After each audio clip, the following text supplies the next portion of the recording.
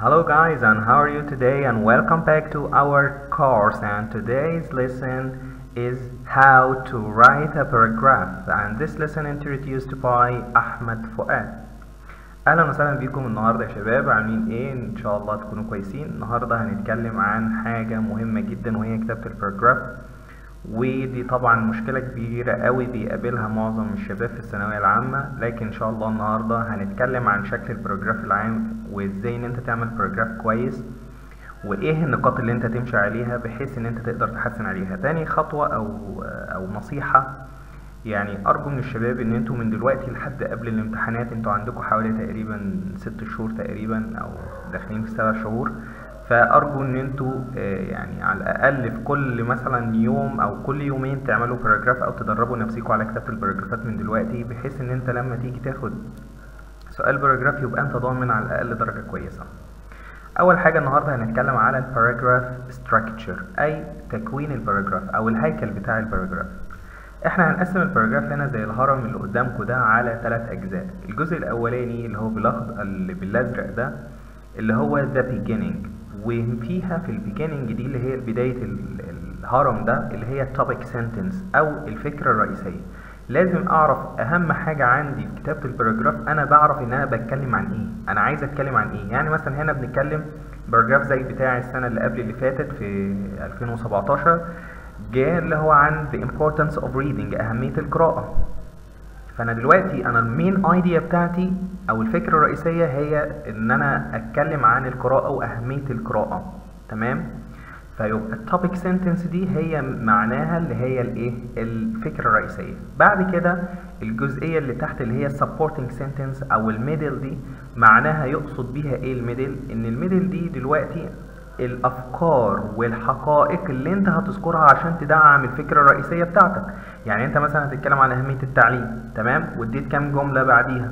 الباراجراف التاني او الجزئية التانية في الباراجراف ان انت بقى بتدعم الفكرة بتاعتك دي، لا اما تدعمها بقصة، لا اما تدعمها بحقائق، لا اما تدعمها باحصائيات، او يعني اي حاجة متعلقة بالايه، بالمين ايديا، بالفكرة الرئيسية بتاعتك. تالت حاجة واخر حاجة، ودي مهمة جدا يا شباب قوي، واغلب الريدرز او المصححين عندنا في الثانوية العامة بيركزوا عليها قوي، اللي هي your opinion. فين رأيك انت من الباراجراف ده؟ انت شايف هنا القراءة مثلا، درس لو هنتكلم عن باراجراف القراءة، شايف القراءة دي لها اهمية ولا ملهاش اهمية؟ فين رأيك من الموضوع ده؟ لازم تذكر رأيك. فعشان كده اخر حاجة اسمها concluding sentence. concluding sentence دي اللي هي بقى الجملة الاستنتاجية اللي انت هتعمل فيها بارافريز بقى، تختصر الباراجراف اللي انت قعدت تكتب فيه ده كله، تختصره في جملتين 3 كده برأيك انت او بيشكل رأيك انت، تمام؟ ده بشكل عام اللي هو كتابة الباراجراف. يبقى احنا الباراجراف عندنا 3 اجزاء.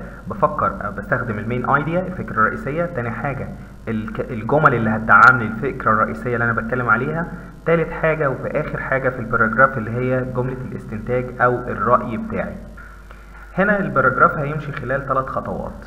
اول حاجه بيفور يعني قبل بقى ما اكتب الباراجراف، ما انا لازم اعمل حاجه اسمها planning your paragraph، لازم اخطط. ما انا ما ينفعش ان انا اكتب باراجراف على طول، يلا هات القلم واكتب على طول، لا طبعا. رتب الافكار بتاعتك كويس، حاول ان انت تظبط الافكار to put it in order، تحطها في ترتيب.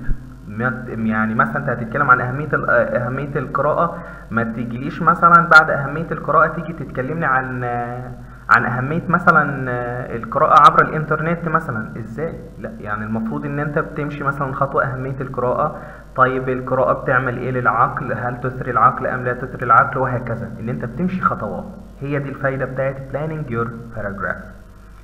اول خطوه في التخطيط بقى للباراجراف بتاعي، لازم اقرر فين الفكره الرئيسيه. لازم اشوف الفكره الرئيسيه بتاعت الباراجراف ايه علشان اقدر اتكلم عليها. لو الفكره الرئيسيه بس انا قدرت ان انا افهمها، انت هتقدر تكتب باراجراف صح.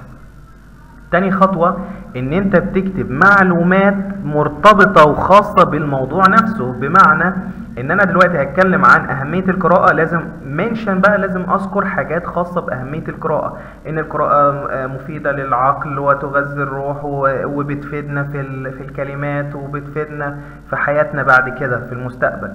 فدي الحاجات دي كلها لازم to mention it، لازم افكر فيها قبل ما اكتب الباراجراف. تالت حاجة، اعتبر الباراجراف بتاعك زي ساندويتش البرجر ده. ان هو في اللي هي الطبقه اللي فوق اللي هي التوبيك سنتنس اللي هي الفكره الرئيسيه، اللي في النص اللي هي الحشو بتاع البرجر ده اللي هو السبورتنج سنتنس، واخر حاجه اللي هي الكونكلودنج سنتنس اللي هي التعبير عن الراي بتاعك. during بقى اثناء الكتابه بقى اللي هي writing your paragraph، وانت بقى داخل تكتب الباراجراف بتاعك بقى ايه اللي هيحصل؟ لازم اول حاجه ان انت تكتب المين توبيك اللي هي تكتب الجمله الرئيسيه بتاعتك. والجمله الرئيسيه انا عندي نوعين، لا اما النوع الاولاني ان انا ابدا بجمله عاديه خالص زي reading is important because it's not كذا كذا كذا للاخر، او ان انت تبدا بسؤال. وانا بفضل ان انا ابدا بسؤال. ليه بقى ان انا بفضل بسؤال؟ لان لما بفضل اكتب سؤال ده بيجذب القارئ للي جاي بعد كده. يعني بيقول هو ليه يعني مثلا انت هنا بتقول what is the importance of the reading، ايه اهميه القراءه؟ فانا دلوقتي القارئ عندي او المصحح عندي منتظر رد على السؤال، فده بتجذب القارئ ان هو يقرا الايه، يقرا الباراجراف بتاعك. اوكي، اوكي يعني you can use both of them، يعني تقدر تستخدم اي واحد منهم او تقدر تستخدم الاثنين على حسب استخدامك وعلى حسب تميزك في كتابة الباراجراف. تاني خطوة ابدأ بقى اكتب لي بقى الحشو ده اللي هو supporting details supporting sentences دي اللي هي الجمل بقى اللي هتدعم الفكرة الرئيسية. هكتب فيها ايه؟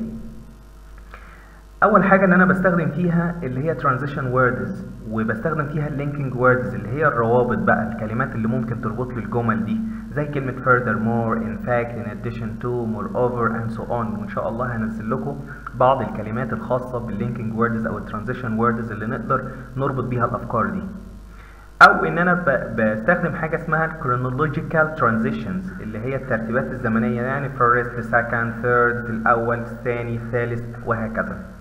بعد كده ان انا ممكن you can use facts figures statistics and so on، تقدر تستخدم الحقائق، تقدر تستخدم ارقام احصائيات، تقدر تستخدم اقتباسات من كلام ناس تاني او من كلام علماء او على حسب الباراجراف بيتكلم عن ايه. بعد كده in terms of length بقى اللي هي بقى طول الباراجراف عندي. طبعا في ناس بتكتب باراجرافات ما شاء الله يعني ممكن يتخطوا ال20 جملة او ممكن يتخطوا كمان ال300 كلمة وال500 كلمة كمان، لكن طبعا احنا في اولى ثانوي يعني مطالب ان هو 90 كلمة، يعني حوالي من 11 ل 13 جملة، وممكن يكونوا اقل على حسب الجمل اللي انت بتكتبها. يعني مثلا من 11 ل 13 جملة يعني متوسط عدد الكلمات في الجملة 7.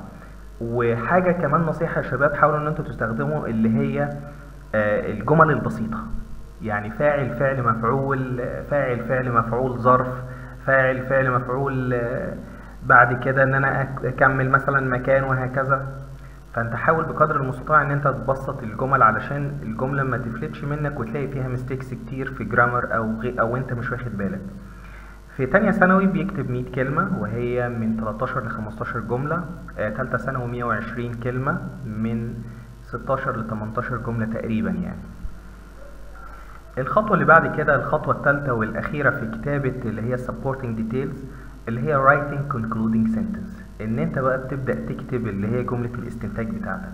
جملة الاستنتاج ما ينفعش ان انا اكررها مرة تانية. يعني انا مثلا ما كتبت له فوق مثلا المين ايديا what is the importance of reading and reading is كذا كذا كذا، ما ينفعش ان انا في الكونكلودنج بقى في الرأي بتاعي اكرر له، لا اقول له بقى هو ايه الاهمية بقى، اعمله بارافريز بقى واختصر له كل اللي انا حكيته في الباراجراف فوق، اختصره له في جملتين 3 بحيث ان هو لما يجي يقرا الخاتمه دي او يجي يقرا الكونكلودنج سنتنس يفهم انا كنت بتكلم ايه فوق. تمام. الخطوه اللي بعد كده انا خلاص خلصت كتابه خلاص تمام اوكي، استريح شويه كده وبعد كده اعمل حاجه اسمها reviewing your paragraph. ايه reviewing your paragraph؟ دلوقتي انا بكتب، انا ممكن انسى، ممكن في سبيلنج واقع مني، ممكن يكون في كلمه انا نسيت اكتبها، في جرامر عايز اصححه، فالحاجات دي لازم مطالبه. تاني حاجه الكوهيرنس. الكوهيرنس اللي هي تناسق الافكار، انا اشوف الافكار بتاعتي مترتبه ولا لا، يعني انا ماشي بترتيب ولا لا، علشان ده برضو عليها درجات، يعني على الاقل تقريبا الكوهيرنس دي بيبقى عليها من 2 ل 3 درجات في الامتحان او في تصحيح الباراجراف. ده نموذج باراجراف عندنا زي ما انتم شايفين. اول حاجه ان احنا سيبنا سبيس، مسافه كده علشان ابدا بيها السطر بتاع الباراجراف بتاعي، وهنا انا بدأت بالمين ايديا وبدأت بسؤال what is the importance of reading، وبعد كده جاوبت على السؤال ده علشان ان انا اجذب القارئ وكده، وحطيت المين ايديا عندي. تاني حاجة ان احنا زي ما انتم شايفين ان الباراجراف متقسم لثلاث اجزاء. الجزء الاولاني اللي بيتكلم على التوبيك سنتنس المين ايديا، الجزء الثاني supporting sentence اللي هي الجمل بقى اللي بتدعم المين ايديا، concluding sentence اللي هي بقى بتقول لي على الرأي بتاعي. تاني حاجة ان احنا هنا استخدمنا linking words واستخدمنا transitions زي therefore in addition however. وفي concluding sentence انا وضحت للريدر او الراجل اللي هيصحح بقى، قلت له in my opinion، قلت له انا ليا رأي في الموضوع ده ورأيك كده كده هيحترم. تمام، ارجو ان كده خلاص الدرس انتهى، واتمنى ان الدرس يكون اعجابكم. thank you very much، وإن شاء الله أقابلكم في حلقات جاية بإذن الله، والسلام عليكم ورحمة الله وبركاته.